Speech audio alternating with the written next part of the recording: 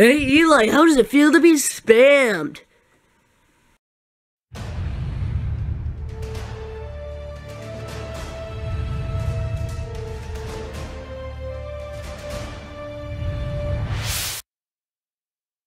Hey guys, Epickid here, and today I'm going to be showing you guys my new Spambot that I made, version 2.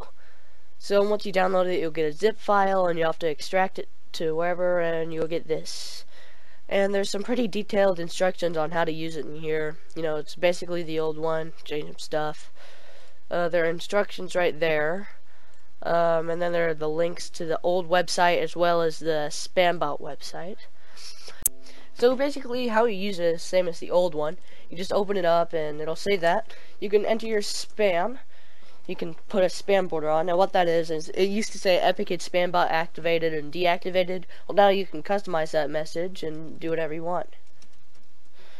The number of messages, pretty self-explanatory. It's however many you want to spend. Messages per second, I just do 1 because it's easy and not laggy.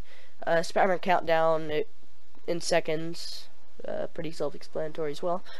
And we will now spam Eli because why not? And it'll ask you to spam again. If you want to say no, then yeah, pretty self-explanatory there as well. And as you can see, our prefix, or whatever you want to call that crap, border, I don't know, it showed up right here and down here at the bottom. So if you wanted to say, oh yeah, spammed by person or whatever, you could say that. So go ahead and download Epickid Spambot at the link in the description. It's a nice website. If you want to do some feedback or download the previous version, you can go ahead and do that right here. And I will see you guys later. Bye.